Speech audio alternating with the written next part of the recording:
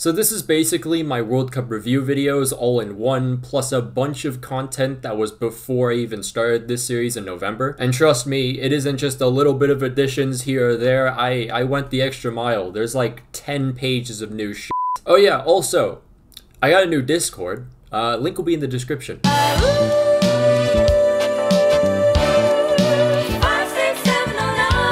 UEFA World Cup qualification is one of the less complex pathways, up until you get to the playoff round. Every recognized member of UEFA was categorized into different pots based on their FIFA ranking. From there, they'd be drawn into groups of 5 or 6, and at the end of this round, each group winner qualifies for Qatar automatically, while each runners-up advances to the playoff round. In this round alone, you will see 10 teams confirm themselves a ticket to Qatar. But how about we go over some of the groups? Group A, we have Portugal, Serbia, Republic of Ireland, Luxembourg, and Azerbaijan. Portugal's best run in the World Cup was back in 1966 when they finished 3rd. Serbia finished 4th twice, back in 1930 and 1962 when they were part of Yugoslavia. However, as an independent nation, they have never made it out of the groups. Ireland is currently in a drought period, having not qualified since 2002 when they reached the last 16. Luxembourg has never qualified, but is looking better and better every year. And like Luxembourg, Azerbaijan also have never qualified for the World Cup. In Group B, we have Spain, Sweden, Greece, Georgia, and Kosovo. Spain won the World Cup back in 2010. Sweden reached the quarterfinals of 2018 after missing out in the last 2 editions. Greece has 3 World Cup appearances, 1994, 2010, and 2014. They missed out in 2018, and this probably didn't help them. Georgia has never qualified, but is also seeing quite the youth movement. Kosovo have only been members of FIFA since 2015 and nearly qualified for Euro 2020, so you can never count them out either. Group C sees Italy, Switzerland, Northern Ireland, Bulgaria, and Lithuania. 4-time champs Italy have not seen the knockout stages of the World Cup since 2006 when they won the whole thing.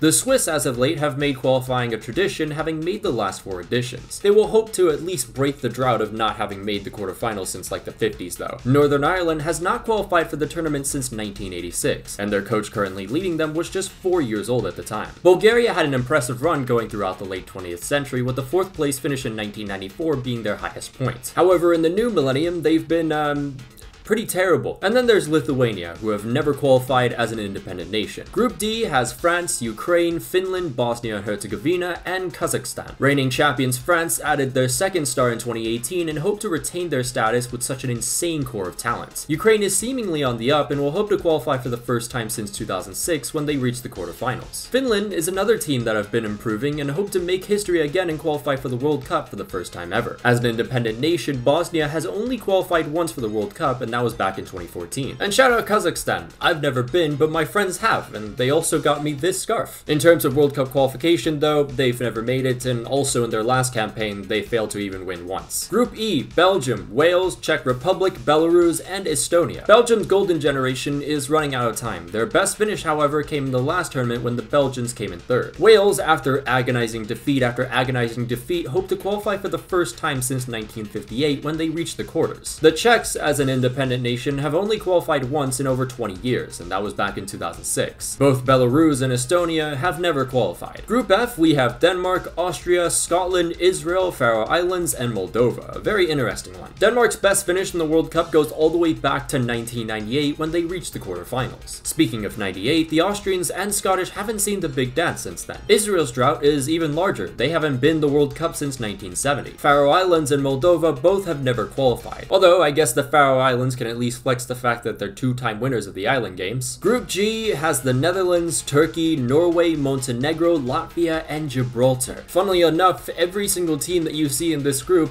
did not qualify for 2018. The biggest shock though were the Netherlands, because before then they finished 2nd in 2010 and 3rd in 2014. Turkey's last appearance at a World Cup was 2002, where the team proved all doubters wrong and finished 3rd. Norway hope that their investments into a cyber initiative bring them back to the World's tournament for the first time since '98. No, he ripped out my heart.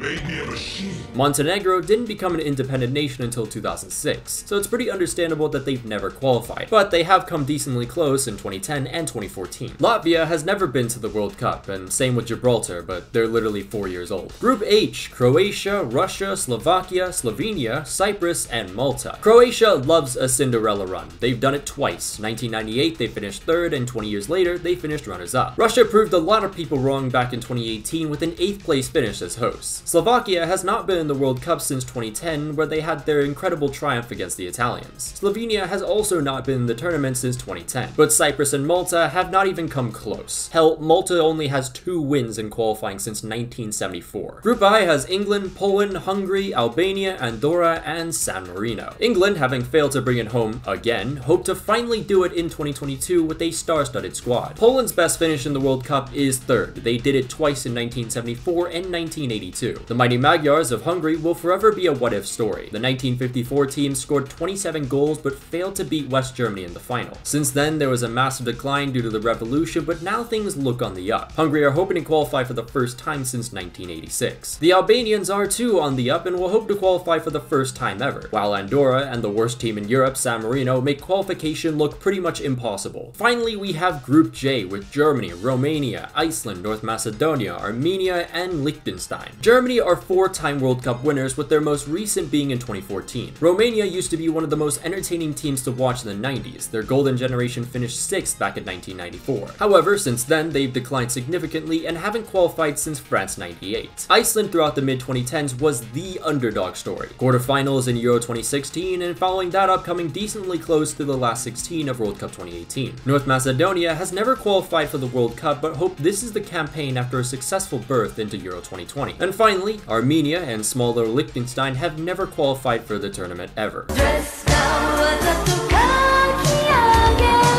Welcome to the halfway mark. 2 international windows down, let's go look at the standings. With 2 international windows remaining, Portugal currently lead Group A with 13 points. In the September window, Portugal managed 2 wins, and Ronaldo became the all-time leading international scorer. But not far off are Serbia, who just dropped points on the last match day of September after a late own goal. Still somewhat hanging in there is 3rd place Luxembourg, who have 2 wins, 2 losses, and actually gave Portugal an early scare. Although Spain lead Group B, they haven't exactly looked that great. They had a scare against Georgia, drew against Greece, and also lost to Sweden. Speaking of Sweden, they can easily overtake Spain in the next window as they have 2 games in hand, although a loss against Greece could create a few questions going forward. The Greeks also have 2 games in hand and are actually unbeaten, albeit 3 draws and 1 win. In Group C, Italy lead with 14 points and have only conceded just a single goal, although that goal does come from a 1-1 draw against Bulgaria and Florence. Switzerland are currently 2nd with 8 points and 2 games in hand. Thanks to their 0-0 draw against the Italians at home, 2 wins pretty much puts them up on par. France is currently cleaning shop in Group D with absolutely no one near them, but below the French is a very interesting battle for the playoff spot. 2nd place Ukraine is, for some reason, allergic to wins. They have 5 draws in 5 matches. The only other team that knows how to win besides France in this group is Finland, who have 2 games in hand. That means if Finland can manage results against Ukraine and Kazakhstan, it puts them closer to making history again. And not too far off from those two are Bosnia and Kazakhstan, holding on by a thread with their 3 points. Belgium at this point look all but certain to qualify for yet another World Cup. The battle for the playoff spot, however, is a lot tighter. Both the Czech Republic and Wales are tied. The Czechs have the advantage on goal difference, but the Welsh have a game in hand. Camry will hope to take advantage of that though, because a draw against Estonia on the final match day of September put a massive dent in their campaign. Denmark is running away in Group F with a perfect 6 wins out of 6. The playoff spot, much like the other groups, has a lot more competition though. Israel is practically breathing down Scotland's neck, and not too far off is Austria, who are just 4 points away. The fight for the top spot in Group G is getting intense. The Netherlands, thanks to their plus 16 goal difference, hold first at the moment, and that's pretty impressive considering how disastrous their campaign started. Norway though is tied with them, and Turkey is just 2 points behind in 3rd. Turkey will definitely want to forget about this window though. With 4 games to go, Croatia and Russia are tied, with Croatia just edging past through goal difference. Slovakia is 4 points behind them, and a recent win versus the Russians will keep their spirits up. Same with Slovenia, who managed to defeat Croatia on match day 1, but they do have a much more difficult gap to close. England leads Group I and look to qualify pretty easily, although there's a pretty big surprise in 2nd currently.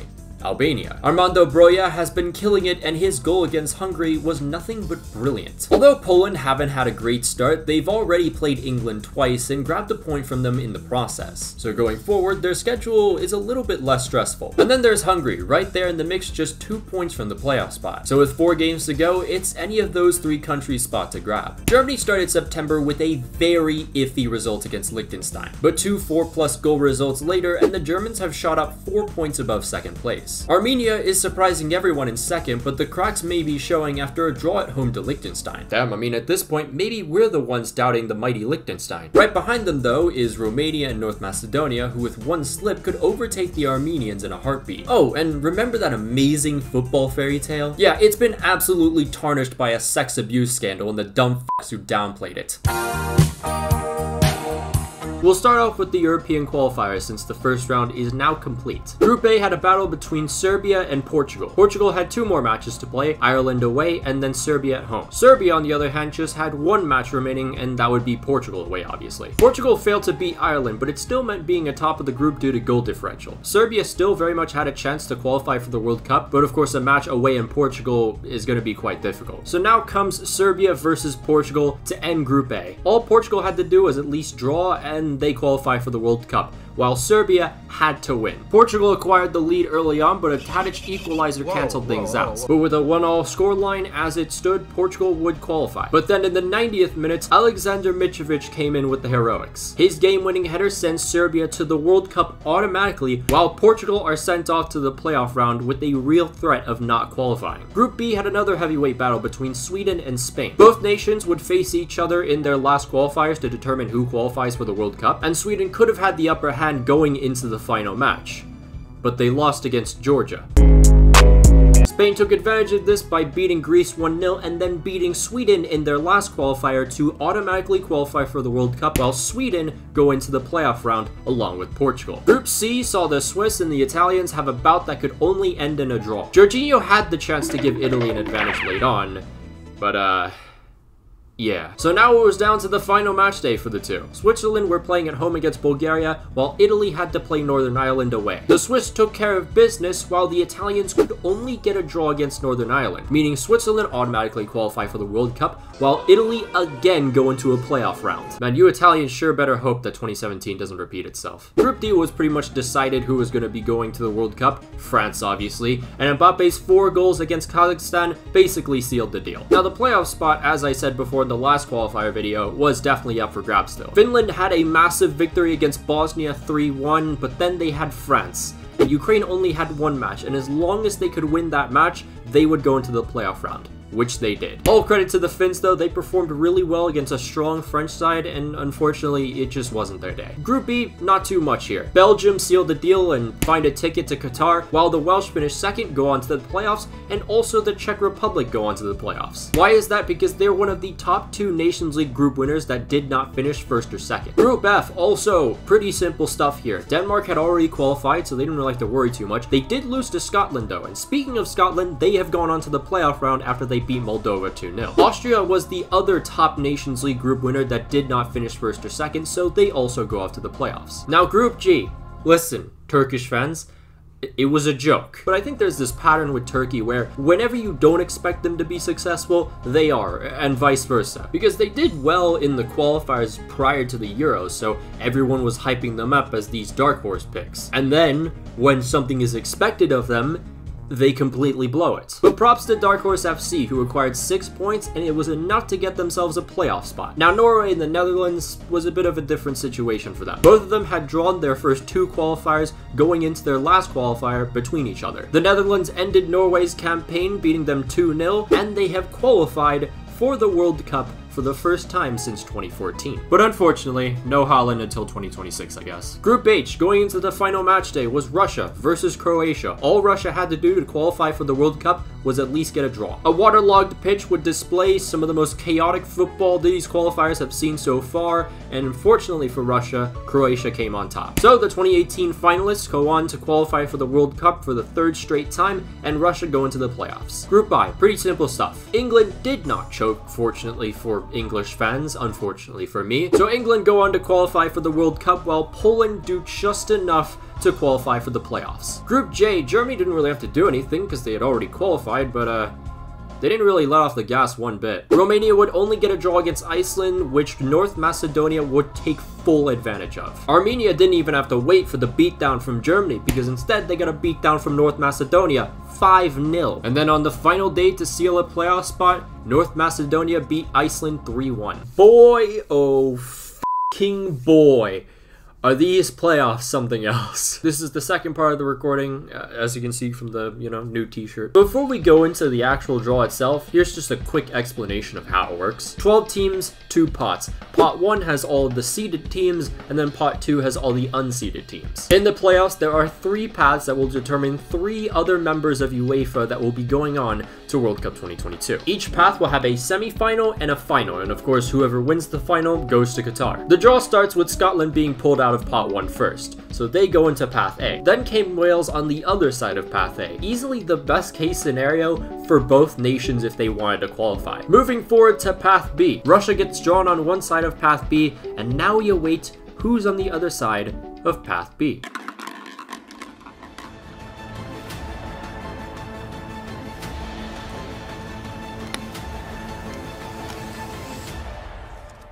Sweden.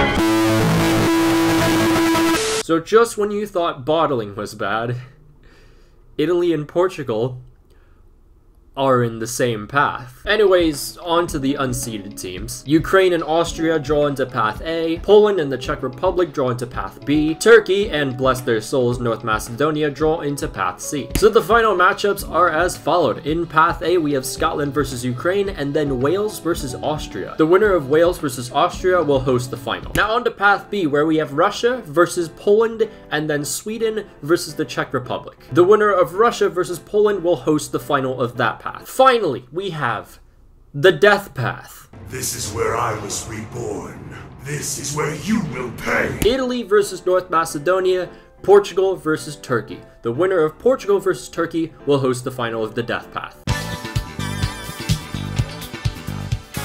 The European playoffs were set up to be chaos, and it was that and more. Path A will not have a winner until June, unfortunately. But that did not stop Gareth Bale from having an absolute masterclass versus Austria. His 2 goals send Wales to the final of Path A, where they'll either face Scotland or Ukraine in Cardiff. Path B, of course, as stated before, had Poland already hosting the final, which left a bout between Sweden and the Czech Republic to determine the other finalist. In a tight battle that would go to extra time, Sweden's Robin Quaison would score the winner. And then a couple days later was the Path B final between Poland and Sweden. Poland took care of business through Robert Lewandowski and Piotr Zielinski to send the Poles to their 2nd consecutive World Cup. Considering Poland did this with a brand new manager is even more impressive. Now let's just hope that their World Cup campaign goes a little smoother than 2018. So, Path C. First was Portugal versus Turkey. Pressure was already up as is, but now Portugal were without Ruben Dias and Pepe. But luckily for the Portuguese, Turkey again showed how incompetent they are at football, as Portugal scored 2 in the first half. The tides changed, however, in the second. Beautiful passing play gave Turkey a lifeline, and then in the 81st minute, Portugal were continuing to bottle as Turkey had a penalty to tie it all up.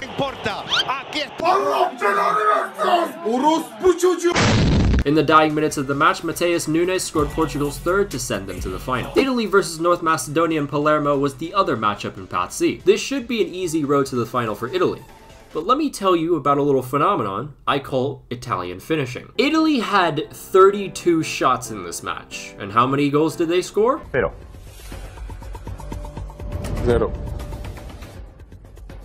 I told you all in the preview that Italy would be missing Chiesa, but I did not think it'd be this bad. And Ciro Immobile should be arrested for impersonating a striker. And it's long overdue, because once this man puts on the blue shirt, he's Giassi Zardes. Now, I feel like Italy's finishing has kind of taken away from the credit North Macedonia deserves. All night, the entire back line were on the same page, making vital stop after vital stop. And they did this giving up just 1 yellow card. But anyways, with nothing happening in 90 minutes, the game would go to extra time. And it's worth a crack!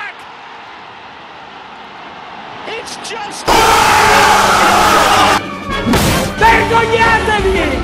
Vergognatevi! Damn! Damn! Damn! How could this happen to me? That's right, folks. North Macedonia have come back to haunt the Italians again, this time sending them packing back to Rome after Alexander Tchaikovsky's 92nd minute winner. This is the second consecutive time that Italy have failed to qualify for the World Cup. At this point, they should just try playing the rugby squad. But let me put this into bigger perspective. Italy have not been in the World Cup knockout stages since 2006 when they won the trophy. I think we can all now officially call this the sister curse. Now, Leo Bonucci was quick to criticize the playoff system, but my guy, all you had to do was beat North Macedonia. And even then, what about the previous round, when Italy couldn't even beat Bulgaria or Northern Ireland? So now it was going to be either Portugal or North Macedonia in the World Cup. And it would be Portugal taking care of business thanks to Bruno Fernandes' 2 goals. Portugal qualified for the World Cup, and I heard this time they're bringing back the wine red color. As for North Macedonia, they've won the hearts of many around the world, not only for the help in mocking Italians everywhere, but for the valiant effort every player made for their country. If anyone ever tells you that international football is dying or that it doesn't matter, just show them North Macedonia's story. African qualifiers decided to change things up a bit. 10 groups, 10 group winners. Those 10 group winners will then advance to a 2-legged playoff round to determine 5 teams going to Qatar. The officially advanced so far is Senegal and Morocco. Algeria and Burkina Faso play against each other in their last qualifying matches. So long as both teams don't drop points prior, this match determines who advances, but more than likely it will be Algeria. Tunisia in Group B will more than likely advance. They have scored 8 and conceded none. In Group C, Nigeria did face a shock result against the Central African Republic, but I still don't doubt that they get out of that group. Group D, though, is a little bit more interesting. Assuming both Ivory Coast and Cameroon don't drop points in their first qualifying match of the window, that'll set up yet another heavyweight battle. And of course, whoever wins that match wins the group. Group B is much like Group D, but this time it's between Mali and Uganda. Group F has Mo Salah in it. I don't think I need to say anything else there. Group G sets up yet another fantastic closer. This time it's between Ghana and South Africa, so that'll be very interesting to see. And then we finally have Group J. It's pretty much every team for themselves. It is likely these teams play only to be battered, but this group is at least to be admired. Group A saw Algeria seal a spot after they defeated Djibouti 4-0. In Group B, despite losing to Equatorial Guinea, Tunisia find themselves a spot after defeating Zambia. Group C sees Nigeria advance, but they look like they're struggling a bit. They defeated Liberia, but could only get a draw against Cape Verde. Again, it was still enough to advance, but going into the playoffs, that will ask a bunch of questions. Group D, it came to the final day to determine a winner. Cameroon versus a pretty star-studded Ivory Coast side. Otoko Akambe goal was enough to overtake Ivory Coast, and Cameroon go on to the playoffs. You failed me! 500 years I have waited. Now I must wait 500 more! In Group B, Mali finished the deed, and they qualify for the playoffs as well. Egypt will be seeing the next round after they finished first in Group F, acquiring 4 points in their last 2 qualifiers. Group G, another group that went right down to the wire. Ghana versus South Africa. Ghana came on top with a 1-0 victory, but let me tell you, there's a little bit of controversy. The goal was a penalty, and let me tell you, I don't think that was a penalty. Group H and I were already done. Senegal and Morocco had already advanced to the playoffs last window. And then Group J, pretty interesting stuff. The DR Congo were third going into this window of qualifiers, and miraculously enough, they find themselves first and going into the playoffs now. So, you know, I'm sure my boy Exos is over the moon about that. So, let's go over all the nations that will be going on into the playoff round. Senegal has qualified twice, with their best run being in 2002, where they reached the quarterfinals. Morocco has made it 4 times to the World Cup, with their best performance being a last 16 appearance in 1986. Algeria's best World Cup run came in 2014, where they held their own against the eventual champions for 92 minutes. Nigeria hoped to qualify for a 4th straight tournament, but they also hope to reach the last 16 for the first time since 1998. Tunisia has qualified 5 times, but has never escaped the groups. Egypt back in 2017 qualified for their first World Cup since 1990. They'll hope to return again. Ghana in 2010 came within a penalty shootout of being the first African team to reach the semis. However, in 2018, they failed to qualify after seeing their golden generation fizzle out. Cameroon are one of the 3 African nations to have reached the quarterfinals. That was back in 1990 during the Roger Milla days. The last time DR Congo qualified for a World Cup, it was 1974, when they were a totalitarian dictatorship known as Zaire. Finally, there's Mali, who have never qualified for a single World Cup, but the team is filled with tons of promising talent. Let's start with Mali versus Tunisia. As I've said, this was an exciting Malian side with young talent that could... Never mind. Just to make things worse, the same player who scored the own goal got a red card 4 minutes later. Mali never recovered from this mistake, and Tunisia would win the tie 1-0, sending them to the World Cup. DR Congo versus Morocco started with the shocker when a cruel deflection gave DR Congo the lead at home. Come on, we're going to the World Cup. We're going to the World Cup! Morocco got a penalty in the second half, but then skied the attempt. But what? Luckily, the Moroccans' lightning-quick counter a couple minutes later gave them the important away goal. The return in Casablanca was dominated by the Moroccans as they feasted on the remains of DR Congo. And once again, Morocco qualified for the World Cup.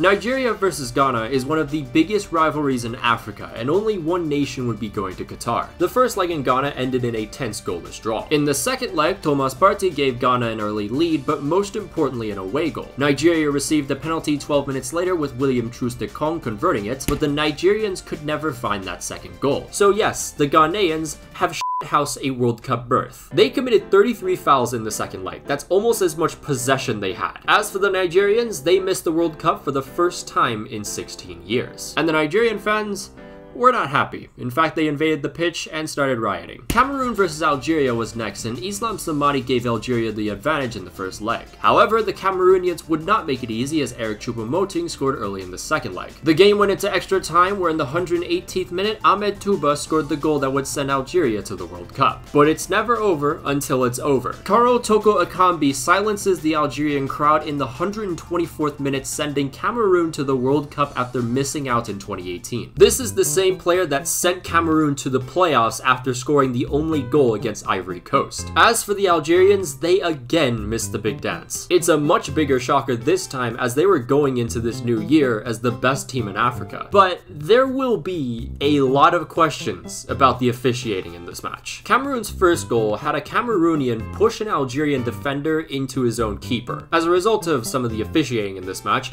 Algerians have been spamming everything on social media. I mean everything. They will not give up until there's a replay of this match, and unfortunately, I don't see that happening because we're talking about FIFA here. Finally, we had the biggest matchup of them all, Senegal versus Egypt. A Senegalese own goal in the 4th minute gave the Egyptians the advantage in the first leg. However, then, an Egyptian own goal in the 4th minute brought the tie level for Senegal. Perfectly balanced. This whole thing should be. The highly contested affair would then go all the way to penalties to decide. Again. And now I think it's a good time to talk about the elephant in the room, the fucking lasers. There were more laser pointers in that Senegalese stadium than air particles. Every time we saw an Egyptian come up to the penalty spot, it was like they were being surrounded by fireflies. I mean, look at this. Salah's face is green. And the worst part about all of this is the fact that the lasers were going on throughout the entire match. And it's not just one, it's not just two, it's like 50 of them. And not one official decided to, I don't know, stop the game and intervene? And of course, Senegalese fans will defend their actions by saying, well, Egyptians did it first. Now, anyone who uses lasers, disgrace. I know, hot take. In all fairness, the Egyptians did use a couple lasers, not to the extent of what the Senegalese did. Also, if you were watching the Mali-Tunisia second leg, you saw some lasers too. Again, why was there no action taken? It just makes no sense to me. So yeah, Senegal won the shootout and qualified for the World Cup. And how couldn't they? The Egyptians were over here being blinded by the lasers. I mean, it's a total disgrace, man.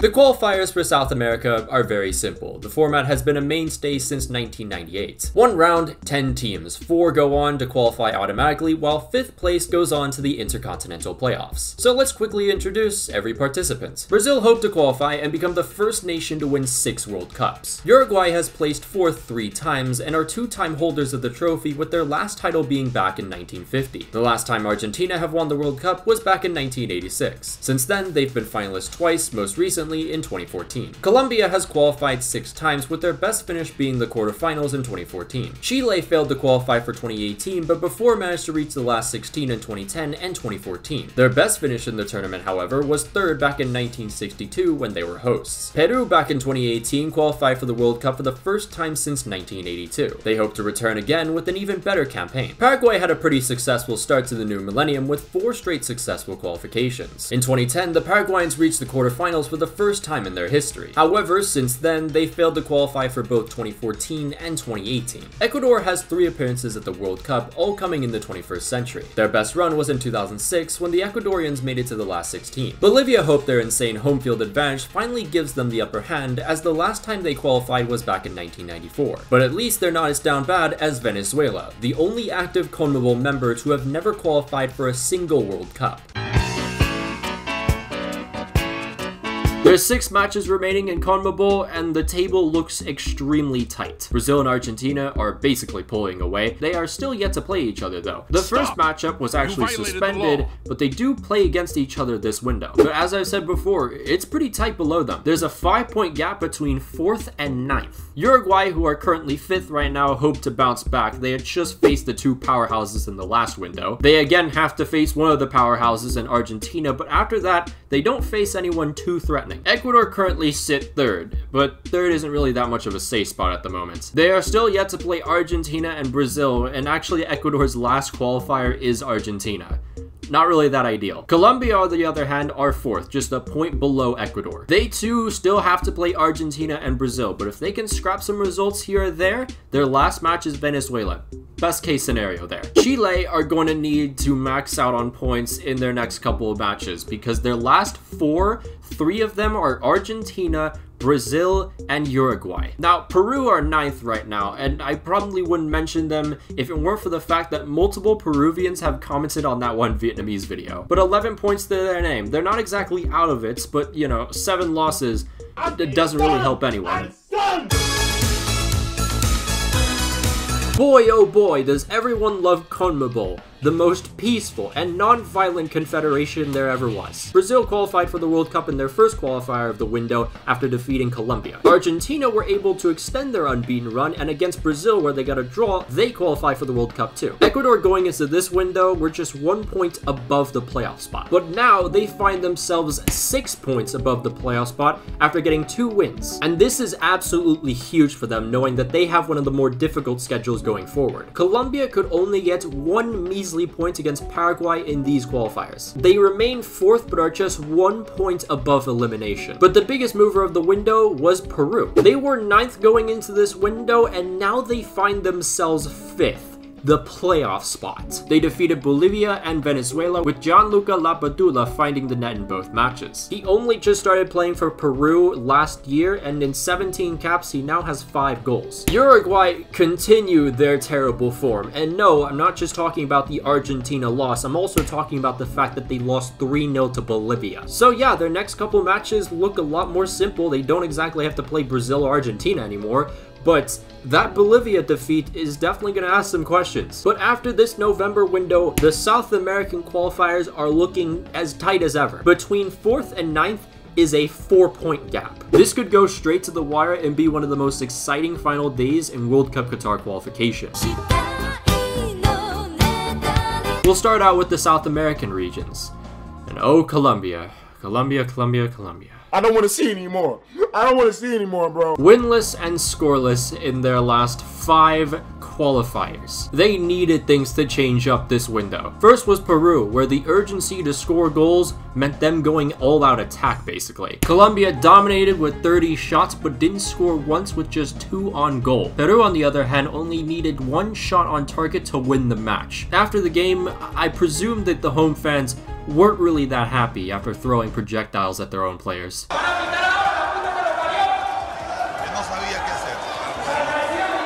Next was Argentina, and you guessed it, Colombia didn't score again. Argentina went on to extend their own streak of 29 games unbeaten, and it should be mentioned that Lautaro Martinez has 7 goals in this campaign. But throughout every single preview and review, we have seen this Colombian side die a slow and very painful death.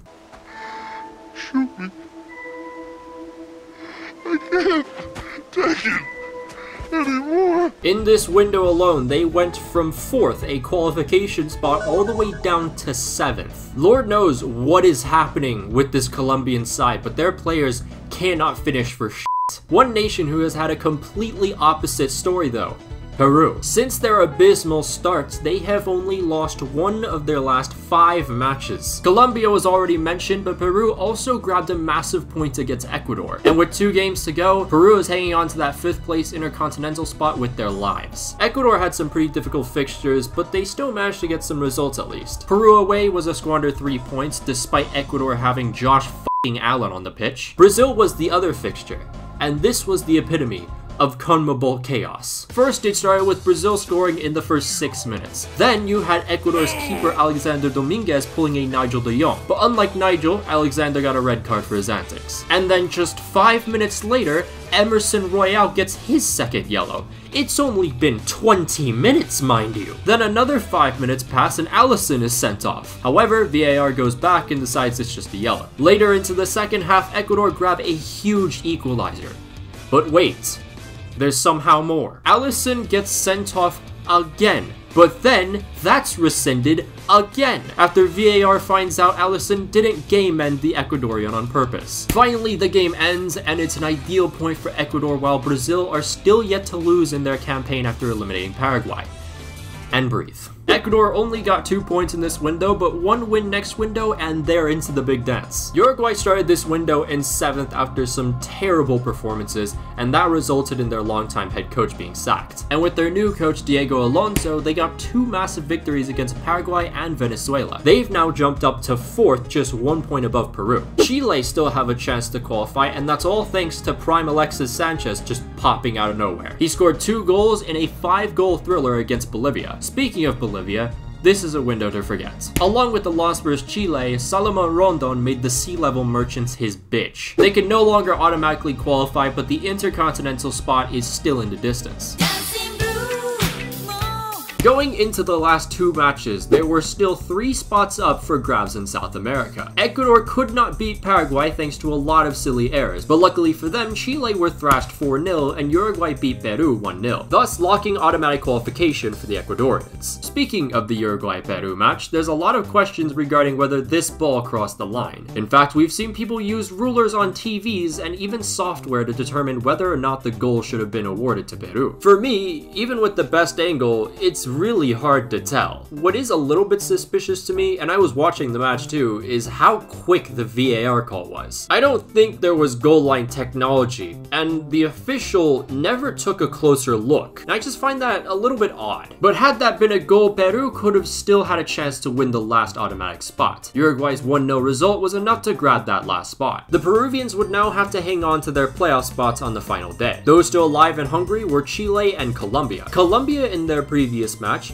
believe it or not, actually scored a goal. They actually scored 3. Their win also eliminated the less than 1% chance Bolivia had of finishing 5th. Chile losing was bad enough, but a 4-0 loss meant their hopes were all but gone because of goal differential. They lost to Uruguay 2-0 on the final day, which fully eliminated them. So it really just came down to Peru and Colombia for the last spot. Colombia did their job and defeated Venezuela, but that win would mean jack shit as Peru defeated Paraguay 2-0, meaning Peru are off to the Intercontinental Playoffs to play whichever team wins the Asian playoff round in June. The first round of qualifiers saw the 12 worst-ranked Asian nations go at it in a 2-legged playoff round. At the end, 6 nations would advance to the second round. Mongolia just edged past Brunei after fumbling a 2-0 lead. Macau won 1-0 against Sri Lanka in the first leg. However, due to the Easter attacks in Sri Lanka, Macau a day before the second leg refused to travel, resulting in the worst-ranked of the bunch Sri Lankans being rewarded a 3-0 result and a ticket to the second round. Bangladesh did just enough to qualify for the next round. Malaysia looked completely out of place and shredded Timor-Leste 12-2 on aggregate. The Angkor Warriors Cambodia took down the Pakistanis, winning 4-1 on aggregate. And finally, after losing 1-0 to Bhutan in the first leg, Guam returned home and terminated the Dragon Boys. Better luck next time, guys. At least you still got drip. You can dance. The second round of Asian qualifiers consists of 8 groups with at least 1 nation advancing to the third round in each. Group A saw Syria advance as winners, while China were the best ranked runners-up team thanks to Wu Lei's 8 goals, so they also advanced as well. Australia cleaned up Group B, winning every one of their 8 fixtures. Iran not only qualified for the next round from Group C, they also made an example of Cambodia twice. Iraq were one of the best runners-up teams, so they advanced as well. Saudi Arabia also went unbeaten in their group to make it to the third round. As Qatar were automatically in the tournament, they only participated in the second round to qualify successfully for the 2023 Asian Cup. However, Oman managed to pull through and earned a spot. Much like Australia, Japan swept their competition in Group F, and at one stage of this round, the Blue Samurai dismantled Mongolia 14-0 in March. Then 2 months later, they erased Myanmar with Yuya Osako scoring half of the goals. Group G, or as I like to call it, the AFF Championship plus the UAE. This group saw the Emiratis take the top spot on the final day after beating the Vietnamese. Ali Maqwell of the UAE scored 11 goals in just this round alone. Speaking of my great Viet brothers though, they also advanced to the third round. And finally in Group H, South Korea also went unbeaten, and Lebanon also joins them in the next round. Also, North Korea were in this group, and they weren't doing too bad until they decided to withdraw. On to the third round, where there's 2 groups, and in each group there will be 2 that automatically qualify, while the third place finishers of each group go on to the 4th round, which is the playoff round. And from there, whoever wins the playoff round goes on to the Inter-Continental Playoffs. Group A consists of group winners Iran, South Korea, Syria, and the UAE, with runners-up Iraq and Lebanon. Iran has qualified 4 times and hope to qualify and finally make it out of the groups. South Korea will always be remembered for their improbable, and controversial, run to the semifinals of World Cup 2002. Syria has never qualified once for the World Cup, but came very close after reaching the playoff round in 2017. The UAE have only qualified once. It was World Cup 1990 where they got grouped. Iraq have only made 1 appearance, and it was back in 1986. Lebanon come into this round as the worst ranked and have never qualified. Group B consists of group winners Australia, Japan, and Saudi Arabia, with runners-up China, Oman, and Vietnam. Australia, since that infamous penalty shootout against Uruguay, has qualified for every World Cup. Their best run saw them reach the round of 16 in 2006. Since the agony of Doha, Japan has qualified every time since 1998. The farthest the Japanese have ever gone in the World Cup is the round of 16. 3 times. They'll hope to finally reach the quarters, that way another anime doesn't point out how hopeless their strikers are. After a mild disappearance in the early 2010s, Saudi Arabia qualified for World Cup 2018, but their best run goes back to 1994 where they reached the last 16. China has only ever qualified once for the tournament and they failed to grab a single point. But hey, at least Xi Jinping has a solution. Never mind. Oman has never qualified for the World Cup, but as of late has been improving. The same can be said about the Vietnamese, who reached the final round for the first time ever. With 6 matches remaining, both Iran and South Korea will more than likely automatically qualify for the World Cup. Lebanon are the surprise here, as they're currently 3rd place. And might I add, they are the lowest ranked team in this qualification round. UAE I thought were the favorites to be 3rd place, but right now they're a bit disappointing. It should be mentioned though, the top overall scorer of the World Cup qualifiers is striker Ali Maqwell of UAE. I don't think this gets talked about enough, but this man has 78 goals in 96 caps. Now over in Group B, Saudi Arabia are completely undefeated. They've won every single match so far, and Australia are just right behind them. But what really is the biggest surprise in the Asian qualifier so far is the fact that Oman are currently in 3rd. Early on, Japan has struggled quite a bit. They actually lost against Oman in their very first qualifier. But Japan have bounced back with a win against Australia, and this wasn't just any win, this was a win that broke Australia's record-breaking run. The Japanese against Australia looked like their old selves, so could this be the bounce back? Now you might be asking yourselves, Maxwell, why are Vietnam so bad? Listen, Vietnam recently allowed fans back in stadiums. We are going to beat Japan. We are going to beat Saudi Arabia. The dream is not dead yet. I will say though, the next time we face up against the citizenship merchants, we're beating them. No question. Asian qualifiers, an exciting time for everyone. Besides the Vietnamese. Let's look at Group A first. Having beaten Lebanon with a late winner and then Syria, Iran could actually qualify for the World Cup in the next window. They've scored the most goals of any Asian nation so far, with Ali Reza Jahanbakhsh having scored 3 of them. Also, prior to the November window, Mehdi Taremi, who is a little opinionated on Twitter sometimes. This is not the first time this has happened. He was left out of this squad after criticizing the coach on Twitter. In 2nd place, South Korea could also find themselves in the World Cup in the next window, as they're 8 points above 3rd place UAE. Now, the UAE lost to South Korea in this window, but they finally got themselves a victory, jumping them up to 3rd place after they defeated Lebanon. Now, as for Iraq and Syria, They're just kind of vibing. Group B still sees Saudi Arabia continuing to hold on to that top spot. Japan also got some massive results as they continue to improve in form after a terrible start. They beat Vietnam 1-0 and got some revenge in Oman. Junya Ito is in some fine form as he scored in both matches. Now, after losing to Japan in October, Australia haven't really recovered. They could only get themselves 2 draws. To be fair, one of them was against Saudi Arabia, but the other one was against China. That's definitely not something you want to see as an Aussie. What the Aussies also don't want to see is themselves in the playoff spot once again, just 4 points above Oman. Now Oman, as opposed to the last window where the refs were paid, they could earn only just 1 point against China. Speaking of China, it's unlikely that they find themselves in a playoff spot, let alone qualify for the World Cup, but Wu Lei right now with 4 goals is the current top scorer in Asian qualifiers. And yes, I know. Vietnam still have 0 points. We firstly start off with Mehdi Taremi's goal in the 48th minute versus Iraq, which was enough to send Iran to their 3rd consecutive World Cup. And no Son, no problem. 2 wins from South Korea, including a 2-0 score versus Syria featuring the Kim Wall, sees South Korea also going to Qatar. So it all comes down to the playoff spots. UAE were able to gain a win and extend their gap between them and Lebanon to 3 points. Lebanon and Iraq could only get a point from each other, but are still able to grab 3rd spot on the final day. Bad luck to talk.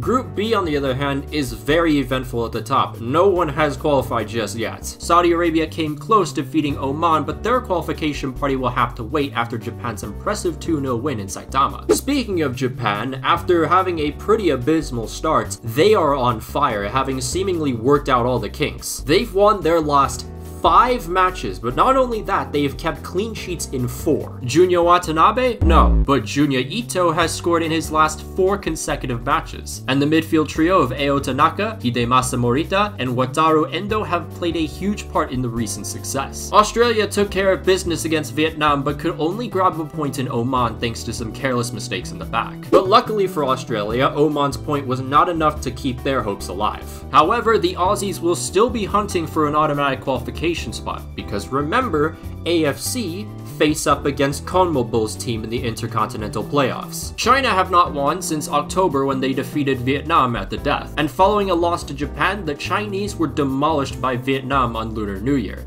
the nation's 5th consecutive loss. And what followed was a complete meltdown on Chinese social media. Some were even calling for the disbandment of the team altogether. As for Vietnam, after 7 straight losses, this team finally gets their first win in the final round of qualifiers. It is also the first time a Southeast Asian team has won in the final round of qualifiers.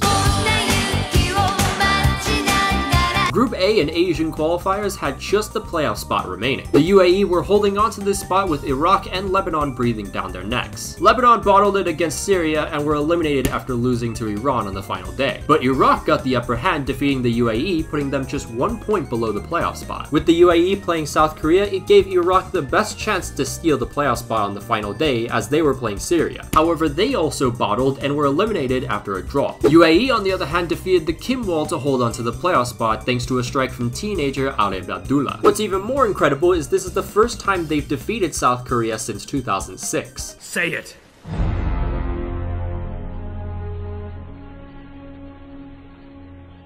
I concede. Group B, on the other hand, was a fight for the 2 automatic spots between Saudi Arabia, Japan, and Australia. The Saudis could only conjure a draw against the citizenship merchants, however, Japan had their backs, defeating Australia 2-0, sending the Saudis to Qatar. Unyosa Juruwa's Karu Mitoma sent the Japanese to Qatar with 2 strikes very late on. Japan were again quite generous to the Saudis when Vietnam held the Japanese to a draw, meaning Saudi Arabia would win the group after defeating the Aussies. Australia, on the other hand, will have to play UAE in a one-legged playoff to determine who gets to play Peru. Over to Oceania, where things were not off to a great start for both Vanuatu and the Cook Islands. Both squads had a COVID outbreak and would have to withdraw from the competition, meaning Solomon Islands and Tahiti would advance automatically. The Solomon god himself, Rafael Leai, scored a hat-trick to lead the Bonitos to a group win. In the other group, New Zealand would win pretty comfortably, with Papua New Guinea advancing as runner-ups. In the semis, the Solomon Islands defeated Papua New Guinea in a 5-goal thriller, while Empoli's Liberato Kaseki helped New Zealand pass Tahiti. So now was the final everyone had predicted, predicted, Solomon Islands versus New Zealand. Could the Solomon Dream live on and dethrone the Kings of Oceania? Unfortunately, not this year. New Zealand will now play the CONCACAF team in the Inter-Continental Playoffs. CONCACAF initially had NASCAR levels of buffoonery coming up with their brand new qualification format. The idea was for the top 6 ranked CONCACAF teams to play the typical round robin they usually do, but the rest of the lower teams would go into this World Cup tournament, and the winner of said tournament would then play the team that finished 4th in the hexagonal, and the winner of that match would then move on to the Inter-Continental Playoffs. Thank f*** that all changed. The new format was a lot more simple. We can thank COVID for that. The top 5 CONCACAF nations would still have somewhat of an advantage by not having to participate until the final round. That includes Mexico, the US, Jamaica, Honduras, and Costa Rica. The first round of CONCACAF qualifiers would see the rest of the teams go into groups, with only the winner advancing to the second round. El Salvador advanced out of Group A after going unbeaten and conceding just a single goal against Montserrat's Lyle Taylor. After smacking up Aruba 7-0 and the Cayman Islands 11-0, Canada marched to the second round. Curacao became the 3rd nation to advance to the next round after winning 3 and drawing 1. Panama decided to make Anguilla's life a living hell, scoring 19 goals in 2 matches against them, and after another 2 victories, they advanced as well. Haiti are one of the only 4 nations from the Caribbean to have qualified for a World Cup, and after 3 wins, they moved on. Finally, the Sugar Boys, with a Z, St. Kitts and Nevis, qualified for the next round after edging past Trinidad.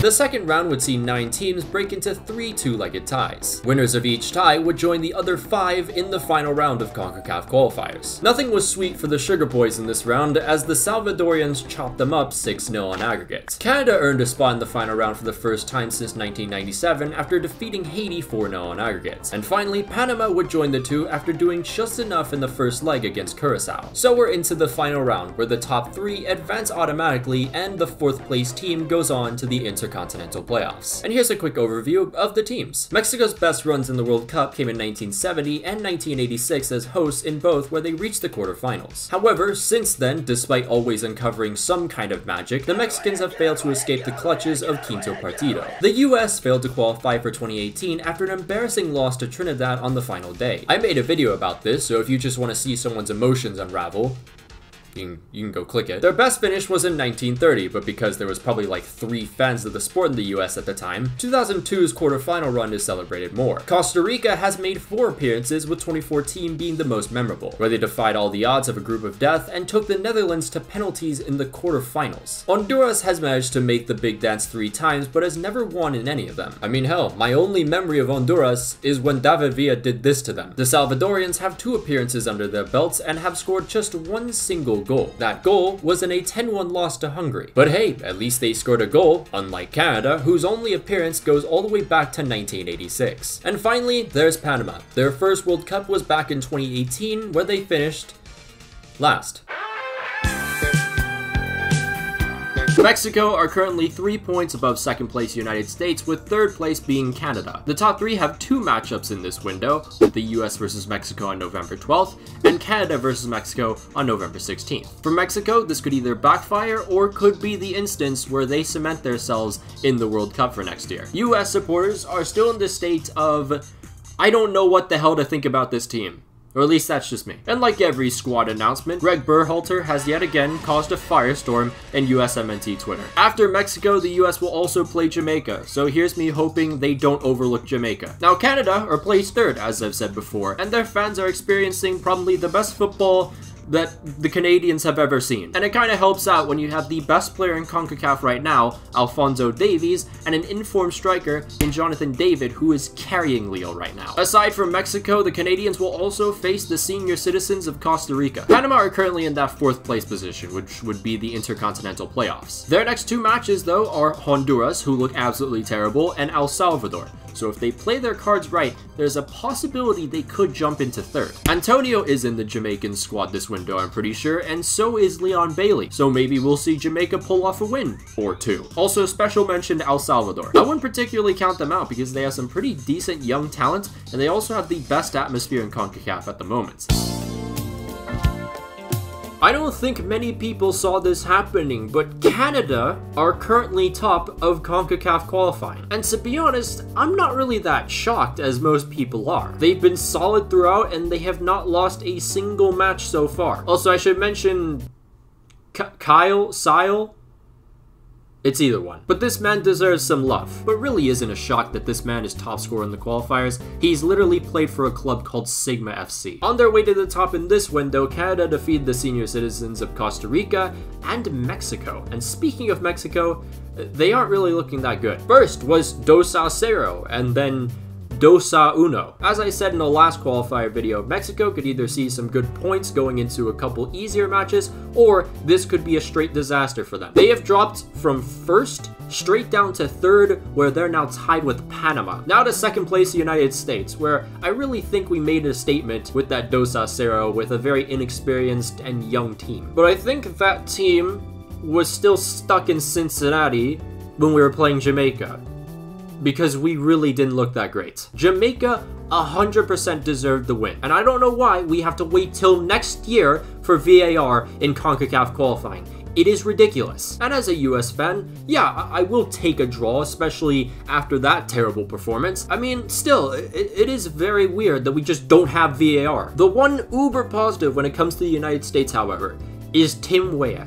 He's a goddamn baller. I never not want to see him in the squad. Now, speaking of Jamaica, the addition of Maqwell Antonio has paid many dividends. Do not be shocked if the Reggae Boys can find some form these next few qualifiers and find themselves, I don't know, maybe top 4. It's possible. I really do believe this team, especially how they played against us, could do that. Panama also had a really good window. Not only, as I mentioned before, are they tied with Mexico, they've scored as many goals as Mexico. But in the November window, Panama rallied back from 2-0 down in the last 15 minutes to win 3-2 in Honduras. Then they came back from 1-0 down to defeat El Salvador 2-1. And speaking of El Salvador, this is definitely one of those windows that I want to forget. But hey, at least you guys aren't Honduras, who still haven't won once.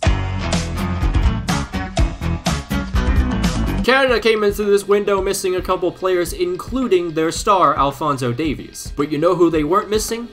Jonathan David. The Canadians won every single game this window 2-0, including against the United States and Hamilton. The Canadians' win against El Salvador means they're assured at least Inter-Continental Playoffs. It is truly an incredible time to be a fan of Canadian football. The United States, despite having a pretty bumpy road this time around, still maintained second place. The first match against El Salvador proved that whenever Greg Berhalter faces a proper system, he's going to be outplayed. The US barely scratched a win, where on another day, El Salvador grabs a point. Next was Canada, where all those flaws seen against El Salvador were exposed in its fullest. After losing to the Canadians 2-0, Greg Berhalter in a press conference claimed to have dominated Canada. Not this shit again. Finally was Honduras, the most convincing result against one of the worst Honduran sides in recent time. Wait, he's taking selfies? In the middle of the match? Have some fucking respect! Fucking hell, I hate this motherfucker! Mexico were not doing too hot going into January, with Panama breathing down their necks. They were going to need a lot of improvement in order to keep their qualification hopes alive. And it didn't start off great, conceding against Jamaica, but in just 3 minutes, the Mexicans turned it around for 3 points. Mexico then followed that up with an uninspiring performance against Costa Rica, but the Mexican Greg Berhalter ended the window on a high, beating Panama in controversial fashion. A solid showing on paper, but this Mexican side is still very underwhelming. Much like the US, if this team qualifies for the World Cup, expect them to be out in the group stages if Tata stays. Panama couldn't get much out of this window besides a win against Jamaica. They are barely holding on to 4th place, with their next couple of matches being against the US and Canada. As for the Reggae Boys, they are officially eliminated, with fans scratching their heads thinking how could so much potential be thrown away. I'm talking to God himself! I need prayer! I need my prayers answer for just once! Speaking of elimination, that would be the case for Honduras too. Costa Rica, on the other hand, were not mentioned in the preview, but definitely should be in the review because they had a massive window. Shrines in the US and Mexico will be created in Brian Ruiz's name thanks to his game-winning goal versus Panama. And following a 0-0 draw against Mexico, Los Ticos grabbed a win against Jamaica. They sit 5th, just below Panama, having revived their campaign, scoring the 2nd most points in this window alone. El Salvador this window entered the portal to hell, having to face both 1st and 2nd place. But a win versus Honduras keeps their qualification hopes barely alive. Every spot was still up for grabs with 3 matches remaining for each nation. On the third to last match day, El Salvador were eliminated after drawing to England B. Costa Rica's form was improving at the perfect time, and they grabbed a huge win against the Canadians. And all while that was happening, USA and Mexico were seeing who could up their chances the worst. On the second to last match day, Canada's 4-0 win against Jamaica would finally earn them a spot in the World Cup for the first time since 1986. Done!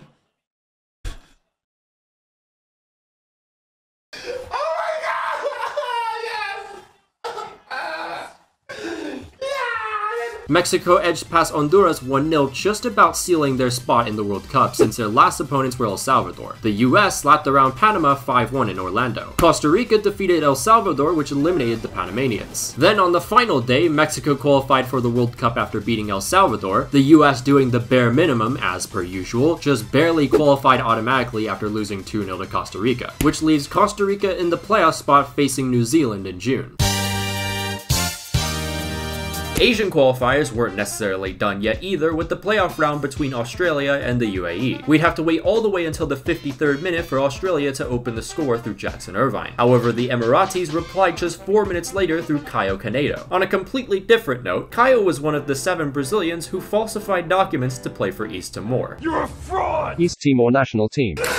Then 84 minutes played, a cruel deflection off Aiden Hrustic's cleanly struck volley gave Australia the winner. So then came Judgment Day almost a week later, a one-match Intercontinental Playoff between Peru and Australia. Through the first half, both teams played very cautious.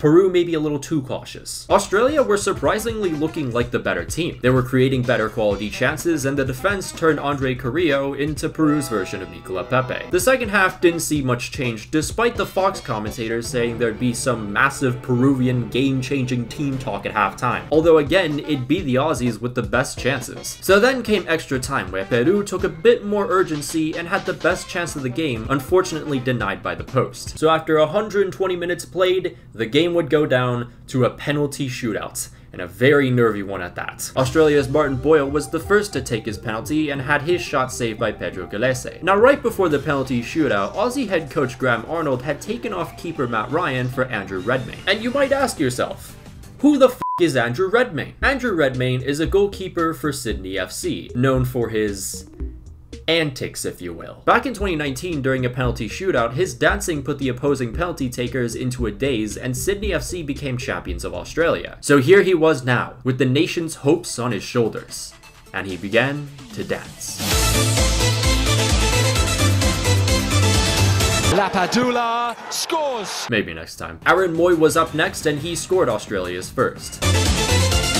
Has scored. I'm starting to think that this might not be working. Luckily, Craig Goodwin did his job, and then Peru's Luis Advincula, seemingly hypnotized by the dance master, hit the post. So with the score all level, Frankfurt's Aiden Hrustic scored for Australia, followed by Renato Tapia leveling the score for Peru. Both teams scored on their 5th attempts, which meant sudden death. Substitute Awer Mabil stepped up and buried his penalty. Then up came Alex Valera to keep Peru alive, but the Fortnite emote man said no. Andrew Redmayne sends the Australians to the World Cup. He's a piece of shit. A shock result for many who believe Peru were the favorites, but as we've seen time and time again, odds only mean so much when World Cup qualification is on the line. Andrew Redmayne will forever go down as a legend, just like Aloisi back in 2005. May we hopefully see him do the take the L dance after saving an Mbappe penalty. Costa Rica versus New Zealand was our other Intercontinental Playoff, and this would determine the very last remaining spot in Qatar. In just 2 minutes, Costa Rica opened the score with their first attack through Joel Campbell, assisted by one of Costa Rica's promising talents. From there, the game plan was to sit back and soak up pressure. However, New Zealand equalized in the 38th minute, only for VAR to call it back. I don't know, man. For me, it doesn't really look like a penalty. He has his hand on his knee, but in no way can that generate enough momentum to take someone down like that. In the second half, the All Whites went down to 10 men, and not even a minute later, a Costa Rican player elbowed a New Zealand defender, and nothing was was called. In fact, Winston Reid was the one who was booked after the play. New Zealand were surprisingly playing some of the best football I've seen from them in a long time, but unfortunately the man between the sticks was Keylor Navas. The Costa Rican shot stopper made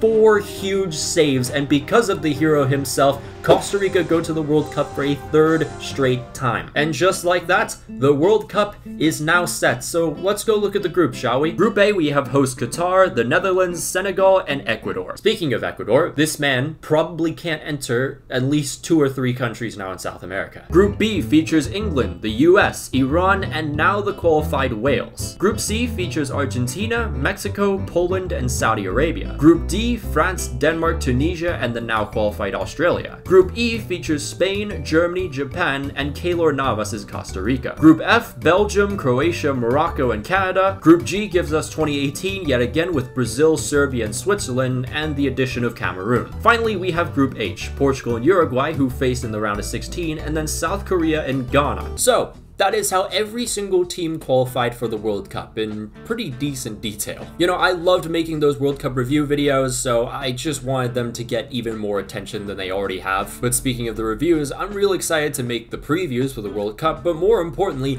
the reviews of the group stage and the knockouts. I'm gonna have a ton of fun with that. But of course, a massive shout out to all our patrons, including Janos Balash, Centily Hank Dennis, El Favi, Miliway009, Alex Rod, Ulta, Amin Suarez, Aresan, Arnulfo Martinez Jr., Daniel Ortiz, Francisco Hernandez, Juan Leras, KevFM, Luke Fitzsimmons, Miguel Munoz, Nguyen Din Mintang, Parafocus, Return Fire, Rory Burns, subscribe to Tendetem, The Motor Drive, Tomicus, Vanilla Mexican 17, Victor, Carlos G, Chris Damasceno, David Dunn, Declan Malloy, Dominic Griffin, Emmett Shea, Lewis, Jordan Clavet, Mohammed Albok-Hale, MX Wee, Patrick Barley, President Pulisic, and Unbroken Persona. If you'd like to join the Patreon, there'll be a link down below and up in the annotations. You can follow my Twitter if you want. It's pretty close to 10K. Be pretty cool to hit that number. Follow my Instagram if you want as well. Follow my TikTok, trying to get to 15,000 there. And of course, you can follow my semi-active Twitch. But until then, I'll see you guys.